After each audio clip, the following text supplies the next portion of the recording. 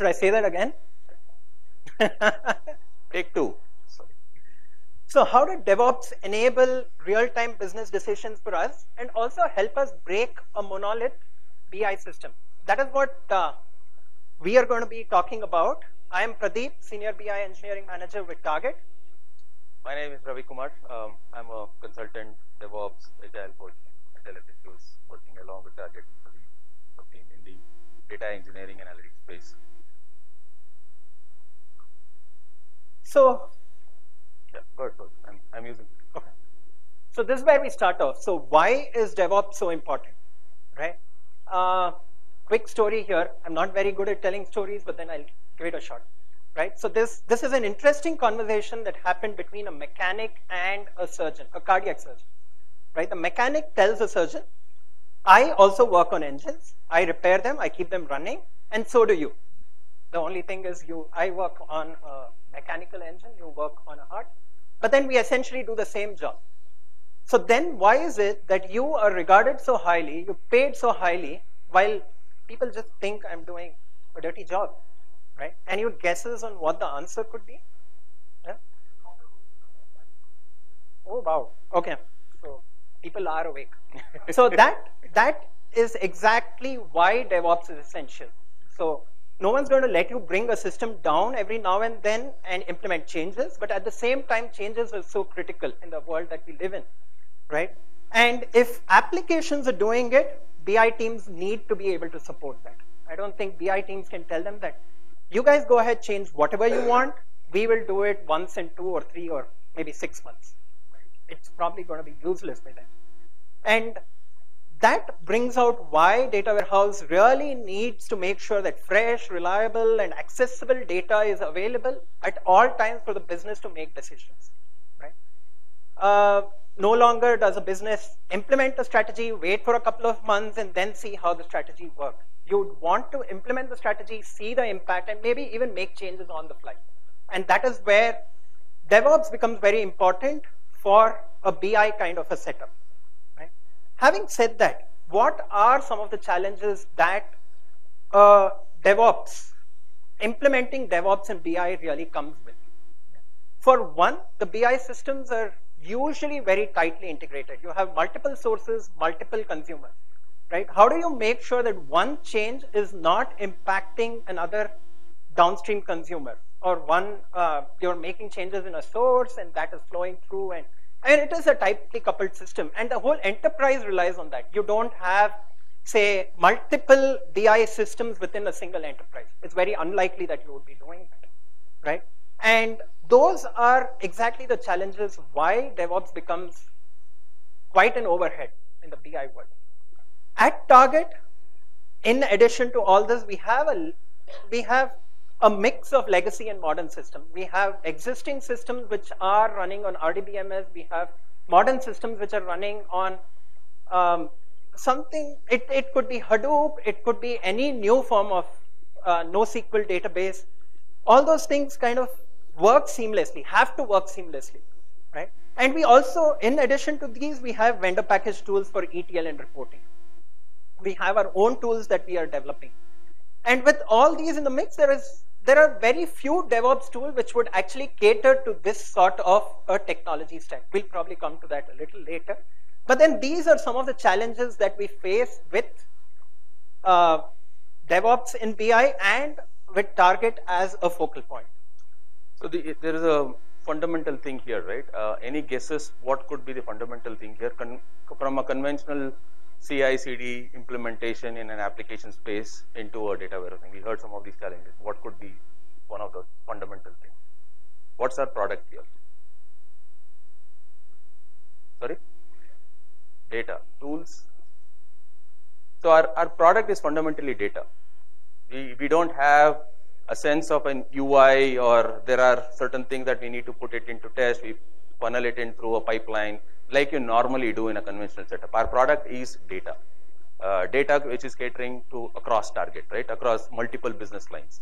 And we are talking about terabytes of data and stuff like that, and sources and massaging of the data, ETL, ELT, all of that in the mix. We'll talk about some of those challenges as well as we go into the mix of how we implemented what we implemented And I just wanted to get you a perspective as to what is fundamentally our product, so that it distinguishes clearly from people who are from the app space and looking at it using the same pair of lenses, but it could not be true, because looking at it, viewing it as a data as a product itself is very different. It's a very different beast in some sense, right? So what did our journey look like, right? This is, I mean, it is fitted on one slide, but it is actually a 2-year journey, right? It all started with what we could potentially call a cultural revolution, right? Where did this originate from? It originated with the formation of the enterprise data analytics and business intelligence as a pyramid by itself in Target. Right? And that is where we wanted to reach out to our business and see what their pain points were. Are they getting what they really require? And one of the things that we heard loud and clear from them, we need to be able to turn around faster. And that is where the whole agility mandate started. This was way back 2015. So our leadership came out with an agility mandate. Right? And I think at that time we were still learning as to what agility means. Most of us understood agility as just making sure that you're following all the agile principles, which in hindsight is totally wrong. Right? So that is how we started off with the agility mandate. Now, what did we do next? We had to break down this monolith. So now we have one enterprise data warehouse, which, if you really think of it, is a lot of different products. But then, how do you break that down? So we created the Agile Scrum team. So each team had a clear ownership.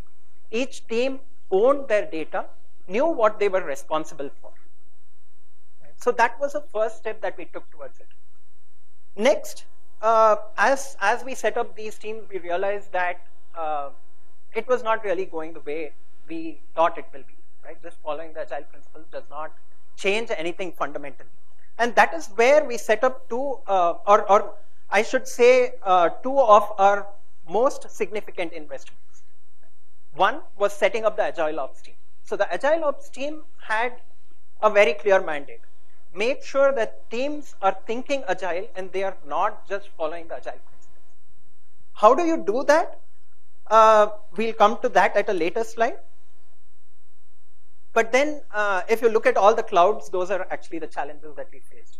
We'll not spend too much time on each of those. But then the Agile Ops team was essentially helping us with one, the cultural shift, thinking Agile, Agile planning, Agile processes, and how do we move from a waterfall to Agile model?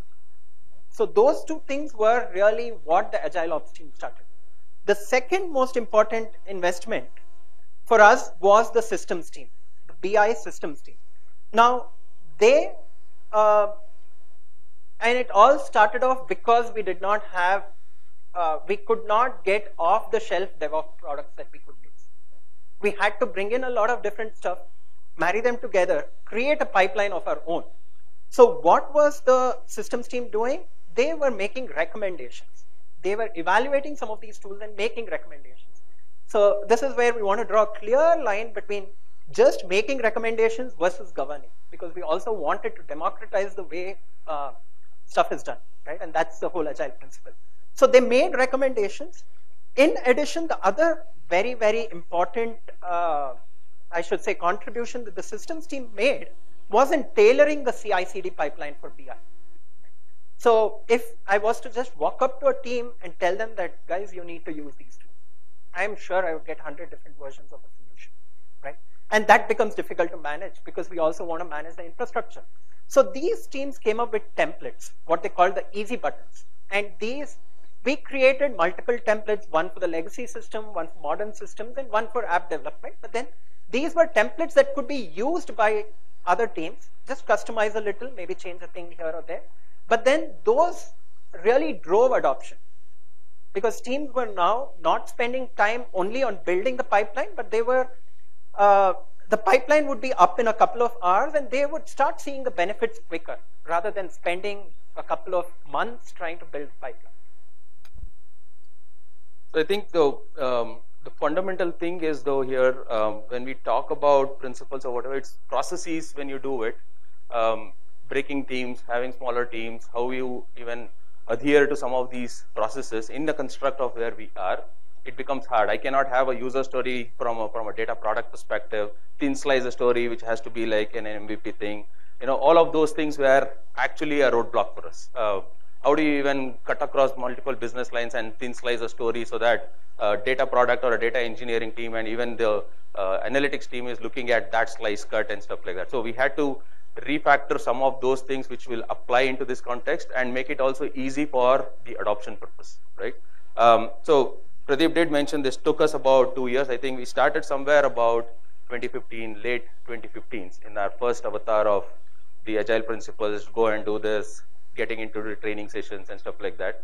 As we went through the journey, there were a lot of bottlenecks that we had. It's not just about having these teams do what they do. It's also, be part of them to show them the way to do it. And there were decisions made as we went through the journey and changed some of the thought process we initially started with. So the journey has not ended yet. That's the reason why in the topmost corner, we said this journey is still on. We've not reached the stage where we can claim ourselves to be in Nirvana stage.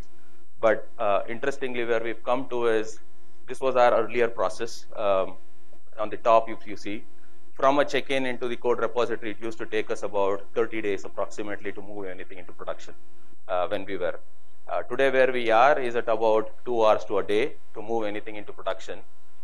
We've not changed any of those process steps in the what we have done is automate all of those. Put in a lot, including how the dependencies are there, what we do, how we do stuff. It's all about automating it. It's not about changing any, dramatically removing any of those. That has given this result, but as we go through it, we'll try to drill down a little more as to how did we come to this 2 hours from our 30 days. So obviously, like I said, we went through this learning, right? This was somewhere in between. It was not at the outset in 2015 we got this. We wanted the management to participate, across the teams. How we would do, first of all, product thinking has to be there in this team. Each of the teams that we've got are product thinking teams. The vision, at least, is we need to have product thinking teams across the board. And every team is set up to be autonomous. Every team is set up to be making their own decisions in terms of tool choices, in terms of how they do what they do. Yes, there is aid given from systems team, the support structures, all of that, but it is more about these teams decide what they do, how they do, in compliance with the results that we are looking at. Governance is not in terms of policing, you have to get this right and that right. It's more about saying, are we doing the right things? Why are we doing this right things? It's not about saying you are not doing this, you have to get this, and velocity is a metric. And no, so we had data as metrics. We've used those things so that resonates well with the business, and then work backwards from that perspective, right? So we have templatized version, which we talked about. Monthly showcase was a big cultural shift. Every team in this journey comes together once a month to showcase what they do, how they do it, what are the challenges, and if they are not able to embark on this, why is it so? We want to truly learn. And in each of these settings, we have senior leadership teams participating, including the principal engineers, architects, participating in trying to learn how can we put together a system that simplifies adoption for these people. That's the intent behind that. And that's also a huge investment, because without that, anything that you do is local optimization. Any external going and doing these things with a team and showcasing with respect to PPTs is not going to funnel in or the kind of interest that we want to see. So what we've said is, it's all these teams come there, showcase on their laptops. It's not PPTs, no PPTs. We want to do it. In fact, we have a demo version, a small demo as to how we do things as we go through that. But I think that this was the crux. This we learned somewhere in between our thing, and it was well supported from the topmost management at the CXO level to the thing, and how we drill it down. Obviously, we have OKRs to support this.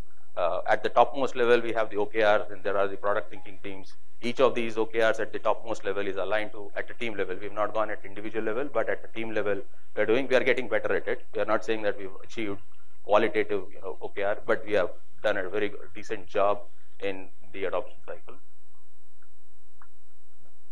So this, at a high level, is how our CI/CD infrastructure looks. Couple of things very common, right? Your Git, Jenkins, Slack. I'm not sure how many of you have heard about Perisearch. It is a testing tool that we're using. But the most important thing that you would want to look at, or maybe one of the important things, is the whole range of technologies or tools that we are using. Right? And there is a gradual shift from third-party supported, vendor-provided tools towards more open source. And with open source comes a bigger challenge of how do I make sure that all these things are done well enough. If you look at the other thing that we wanted to talk about here is essentially the automated code review. So we do have a lot of tools that cater to app sort of development, like you have Sonar, but then for a BI, something that would probably parse MySQL, right, or HiveQL. Right? Those kind of tools are not really available in the market, or we haven't come across them.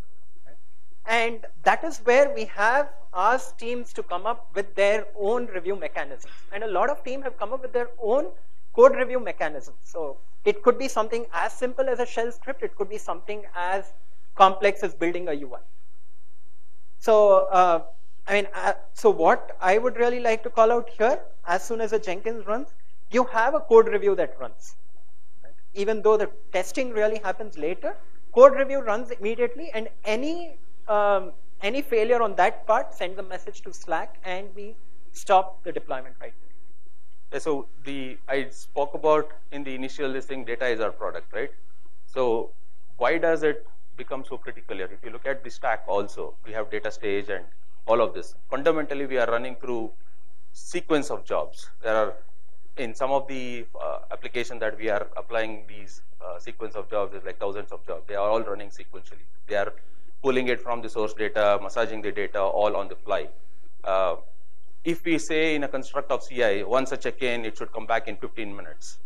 You must be kidding. So it doesn't happen in a high volume thing. Yes, I can kind of do it just for the sake of getting, okay, we are doing data, it is only about 100 records, you get this, fine. That is a different strategy you apply for a certain context. But if I have to do from a business resiliency perspective, whether is the data right and enabling true decisions, I cannot sacrifice doing it at the cost of don't do pull from the latest source that we have, or don't do massage on the fly, don't do your ELT, ETL, you cannot sacrifice it. And also the fact is we are moving from traditional. It's not that we don't have a baggage, right? I mean, I don't want to call it as a baggage, maybe it's a wrong word. Our business is still running. It's all, lot of money is being generated out of that. So if you are in certain kind of a ecosystem already, transitioning out is also equally challenging. I cannot do a slam dunk approach and then say remove this and go there. So I think that's where exactly we come from. We've stood it up from a pipeline perspective. We have all of these traditional data, Teradata and your data stage jobs running. The challenge here is if something breaks in that entire pipeline of data stage pipeline that we have, I need to rerun it. Usually the problem is with the data. Qualitative aspect of it. It is not about the technical glitch, oh, I missed this thing. It could be as simple as I missed an index, or instead of using this column to that column is a very small thing. The fix is very small. The time it takes to run this is the cycle time, right? I don't have the luxury of speeding it up. And I can speed it up in theory, but in practice, I cannot have Docker container do it because it cannot take that massive load. Right? So I have to put it out. So we have to have our own strategies around that, right? We are learning as we go through this process, but yes, we have this, and also we have this today, where some of this thing is on the cloud, where the development happens. We still have a lot of the big data kind of investments which are there on the staging and the production environment on our physical servers. It's not still on the cloud. But the interesting thing about this particular pipeline is, we're testing after we deploy. So for a BI sort of a system, it becomes very difficult for you to test and then deploy, because you can't create data on the fly. So one of the key things that you would want to see here is that we always deploy and then test. So rollback might not always be possible, even though even as we speak, we are testing out how we could roll back, but then that is something that we have not implemented yet. So testing usually happens after we deploy. The other thing is deploying to prod, right? We're not truly continuous deployment, because all deployments into prod are still controlled, because we are still coupled, right? We're not so loosely coupled that I could just go ahead and implement something by myself. I am sure that there are a couple of other dependencies that I need to talk to teams about and work them out. So those are the two things that probably are very different. I think even in certain contexts, we do test and deploy. Like I said, we are product thinking team. We are writing tools for ourselves. A lot of the testing tools are not sufficient for our needs. Query search, we are license costs is yes, but there are certain things that we are building our own tools in-house. Yes, it is on a modern stack of development. To test that aspect, how is it going to cater to my needs of the business? I still put it through the rigorous test of the data behind it and things like that. Yes, there we can apply our own application mindset of, or how you do the tooling chain for your application way of doing CI/CD. We have already applied it. Yes, we have Artifactory and Docker and containers, all of those things.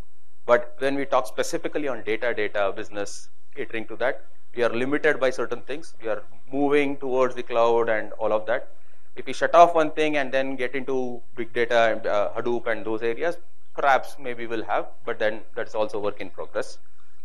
So far, I think we are here. Any questions so far? Right.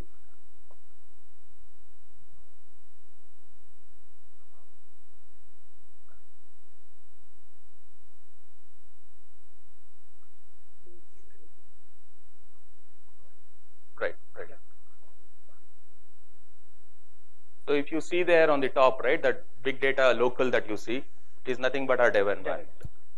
Yeah, it's in the cloud, but it's as good as our local environment. We do our semi-unit testing sort of a thing. Is our query right? We get our checks and balances right. We are not missing an index, reviews, those progression happens. But the voluminous of the data, that is what we put it into this stack. So only when that passes, we push it here. So that's a good question. Yeah. So some are local, but our local is again spinning off that virtual environment where we work. Coding happens here, we spin off that. That's one step that we have to bring in.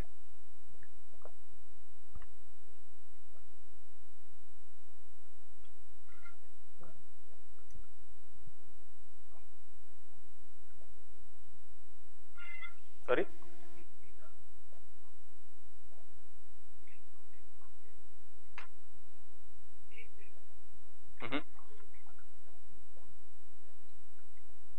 So those are some things that are more specific to the products that you're dealing with, right? And that is where we are asking teams to come up with solutions. So we do use query search in some of those cases, but largely it is more about teams automating some of those processes.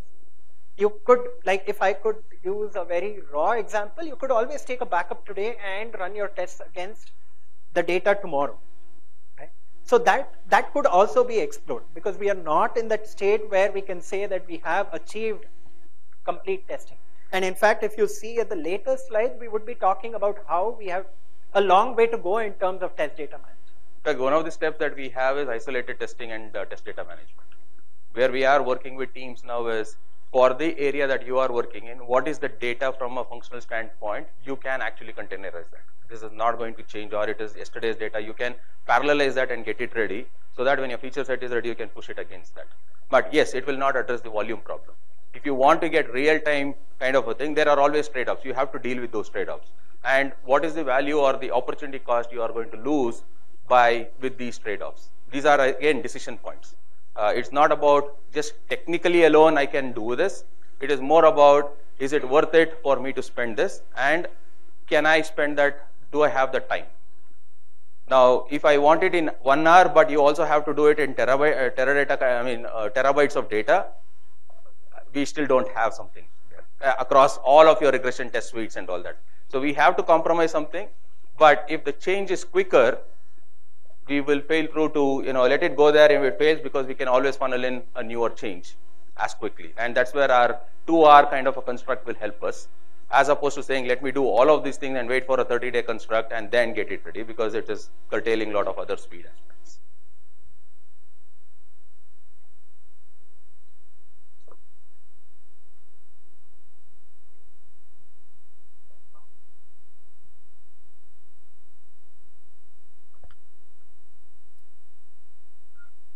Can we wait for that? As we go through it, we'll finish it. Maybe that will answer that. In case we don't answer that, maybe we'll come back to that.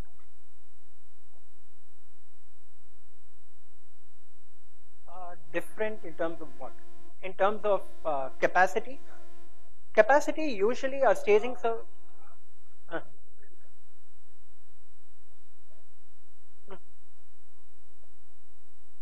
Correct. Yes.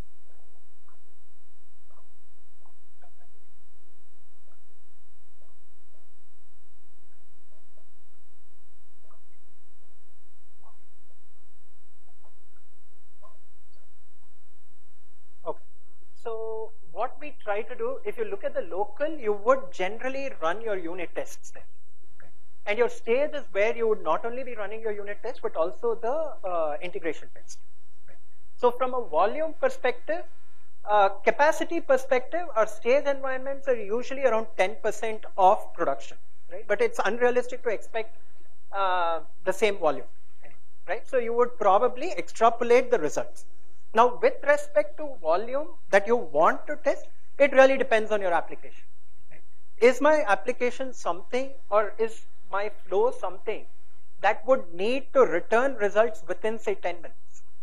Right? In that case, I would probably do more volume testing in stage. I definitely have that flexibility of asking for more space. So again, what I'm probably getting into too many details here, but then while it is 10%, of say a prod environment, that 10% is also shared across different teams. So you could always go back to your infrastructure partners and say that, okay, this, I need to test for this volume, and for that I need this much of space, maybe for a month. So we don't have a fixed mechanism of calculating how much of volume we are going to test there. It really depends on your need. But there are provisions to test for the entire volume.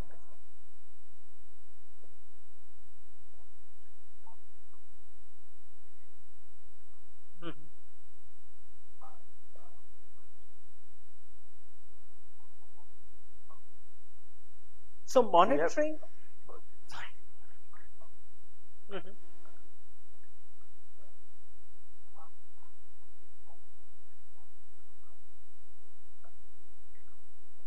Right.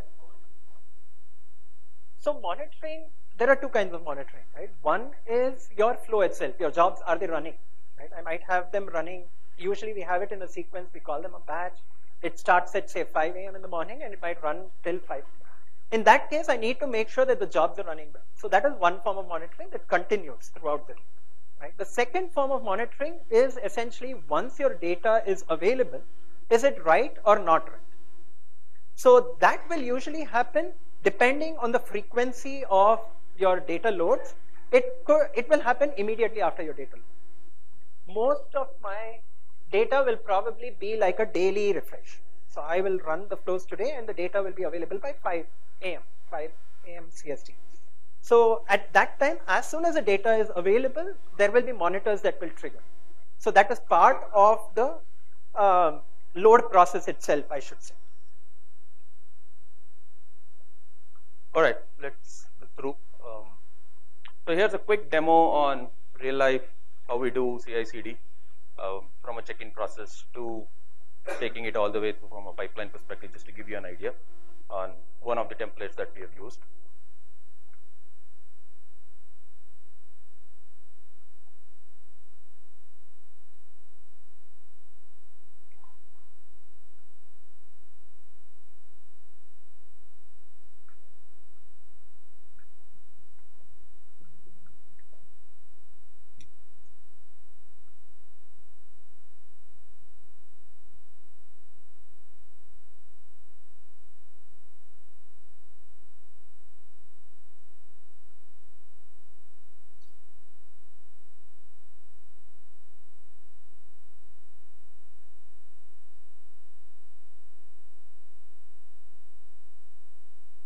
So as you can see, there are multiple steps. We have also got a lot more steps than in your conventional development, because here it's our trigger point is also from how do you actually from your bridge when you raise a pull request, getting into your dev environment mode, is all your sanity tests done at a lower level, and then only you trigger off from a staging perspective and all the way through. So there are a lot more steps that we have got. And this is also all the way through from a pull request, how do we even get to a deployed state? So this is again, it's not completely automated in terms of everything is done by Jenkins here. At least the pull request part, when the first set of the tests are all successful, you get a green bar. Then only we raise a pull request for the higher order environment, and then there is further set of flows which will run to get you into your stage and prod kind of an environment, and we have minimalistic set of steps there, including the change management process. Because like we said, our production is still controlled, but what we have automated in some of the cases is automate that whole change management aspect. Before, what used to take us time is to raise a change request, get somebody approve it, and then push it in manually and stuff like that. That we have automated.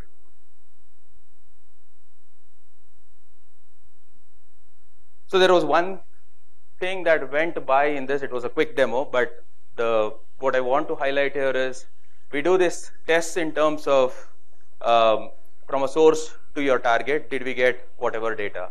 Typically, you would see in our kind of work more in terms of count star, whether if you have 10,000 rows there and 10,000 rows did make it. Because that's for us is important, because we are not leaving out data, right? Because anything could happen in that. What we are also encouraging teams and doing more is, are these 1,000 data representing the right I would say business areas or whatever is your key things that you are looking at, not just any 1,000 rows in terms of matching the count of it, but it is also in terms of whether it is store level or whatever, are your 10 stores and then 10 stores, 1,000 rows is actually matching there. It's not just about 1,000 rows of any number of stores and which number of stores. So I think qualitatively we are improving our tests also.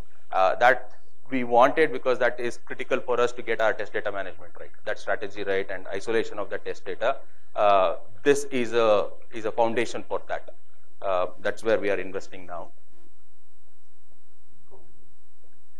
Okay. So this is thing as we spoke about the journey, right?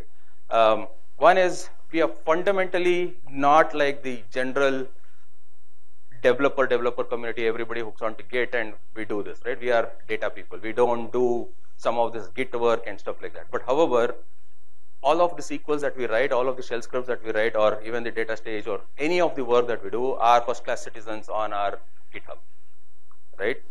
There is a check-in process. There is a lot of the things which is no different from that, right?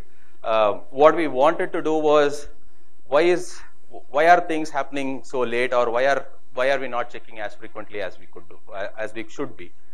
We built our own monitors internally just to showcase that, how are we doing relative to that. This is not a comparison. This is again not policing.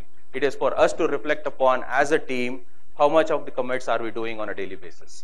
How many pull requests are going in? How many master merges are we doing? Because that is what is going to seed you for deployment. Today, when we started off, we were at probably about 30 deployments. All of our deployments, whatever numbers or the stacks that you see, is only on master merges. But a lot of commits keep happening at a lower environment, right?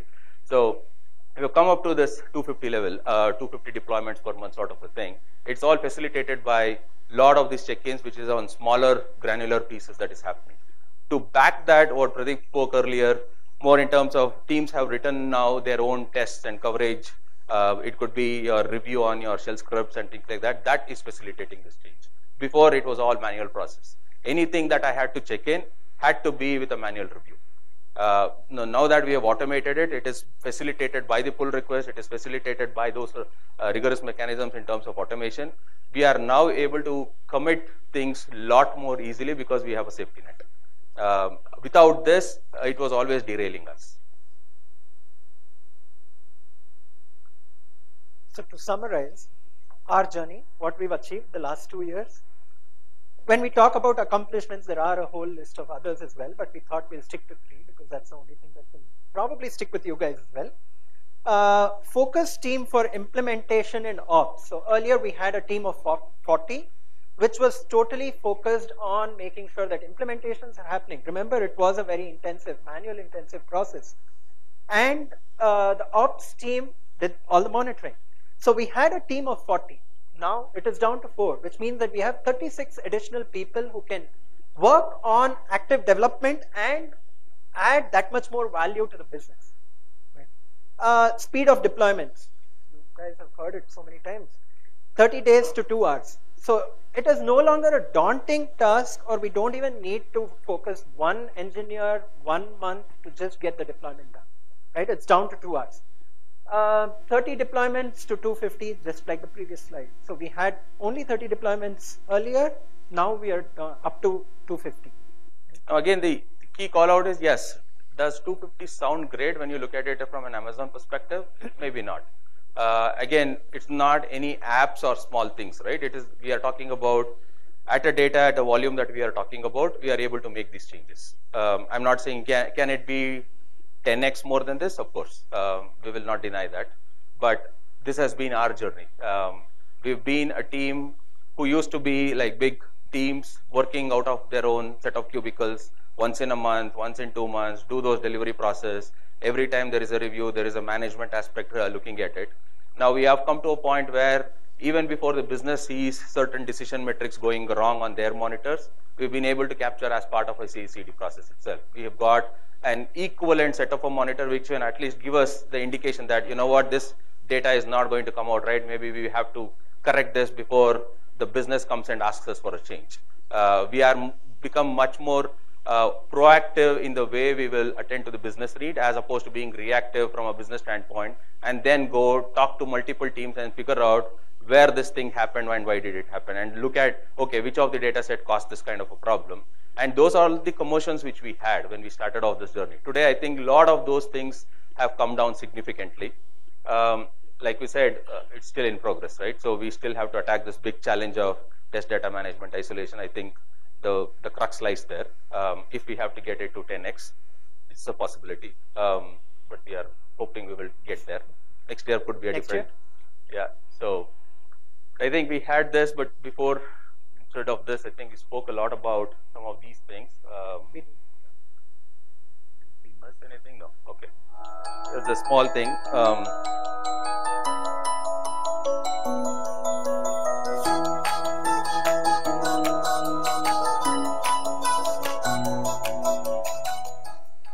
So the booth that I found most interesting was the enterprise merchandising stall. What I like most about this team is they're very vertically sliced. They talk to the consumers, understand the requirements, they go back to the data sources, come back, build the demo card, and then interact with the person who's raised the request to understand if that serves the purpose or not. A lot of interaction, a lot of learning. Personally, I have met supply chain data foundation team, where I want to make sure that we connect even beyond this Adobe Fair, understand certain supply chain metrics that will be crucial for the model that my team's building. Definitely a great platform to learn. There's a lot of opportunity to cross-pollinate amongst each other. Natural way of collaborations that can come out of these forums. Overall, a great experience. Looking forward to more such in the future. Booths that particularly stood out were the enterprise booth, which demoed all the insights and how they gather those insights from various means to put up the most competitive price for Target, and our guest IQ strategy, which deep dived into insights like if a shopper goes into Target and they buy a pack of diapers, what are the other things that they're buying, and how can we build promotions around those things to drive footfalls to our stores. Overall, a really interesting day, a Friday well spent at the Adobe Fair.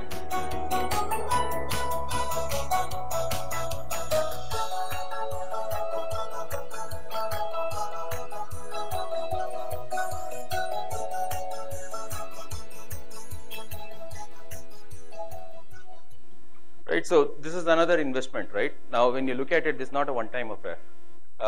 What I want to emphasize here is when we talk about culture shift, a lot of people talk about culture shift. How do you actually make a culture shift? What is it in culture shift? This is an investment which we've done. It happens every 4 months. We run this Adobe Fair across multiple locations. We said that we've created product teams. Each Scrum team, Agile team is a product team. The idea behind these Adobe Fairs is people go and mingle across each other, try to learn from each other what product they are building. Even though we are data, we see it as a product. We also have downstream, upstream. I did mention about OKRs. When we do funnel in the OKR, also people talk about multiple teams, who is going to get impacted by what, because we are in the crux of either we could be a recipient of something or we are giving something to somebody else which could be impacting. And we are also building our own capabilities in terms of building our own products, getting new open source solutions. What we just showcased here is just of yes, we did CI/CD kind of a representation from a Jenkins perspective, but when you look at it from a tooling, it's completely democratized in the way you want to use tools. We use Ansible, there is OpenShift, VMAS servers which are there to support us. Then there is Docker, Kubernetes. We are also using Chef to manage our infrastructure. All of this is in the mix. We just want to get lost in the infrastructure aspect of it, but more focus on how we are getting the data components right. But these are all the support structures which are there, and every team is choosing what tool and how they want to do. And when they apply that, the challenges that come out of it or the learning that come out of it is what we share in this kind of forums. The interesting bit is everybody in the management is also participating in it. And it's about selling it to the business and why we are producing this kind of a value. If we have missed something, how can we better this? With that, thank you. If you have any questions, we'll be here around. This is Predeep. My name is Ravi Kumar. Thank you.